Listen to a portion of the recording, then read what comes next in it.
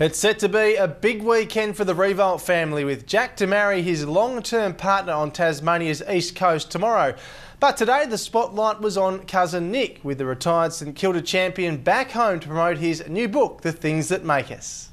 He spent the past month signing his name inside book covers across the country, and Nick Riewoldt has enjoyed every minute. It's been great to be able to get to places I haven't really been able to get to throughout my career, and interact with a lot of St Kilda fans and football fans, and tell a few stories. It's been a lot of fun.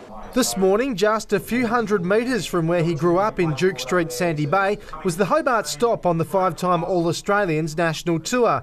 In front of a crowd of more than 100 at a Lord's Taverners breakfast, Riewoldt told how he didn't want to write a traditional sportsperson story. It's hard, I guess, to relate to 17 years in the footy spotlight for people that haven't experienced it. So, yeah, the book's, I guess, more written in themes that people can relate to. Yeah, and it's there's stuff in there for people that love footy, and for those that only have a fleeting interest in the game, there's stuff in there for them too. The 35-year-old says it's yet to hit him that he's retired. It probably won't be until round one next year where the finality of it really sinks in, and I feel like I should be out there, but I'm not.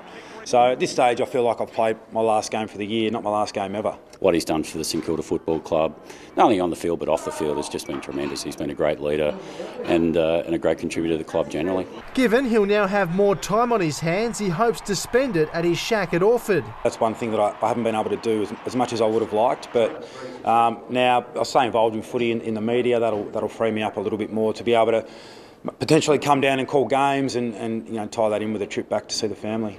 And that's exactly what will be happening this weekend when he attends cousin Jack's wedding on the east coast. That'll be a lot of fun. It'll be great to just all get together and catch up.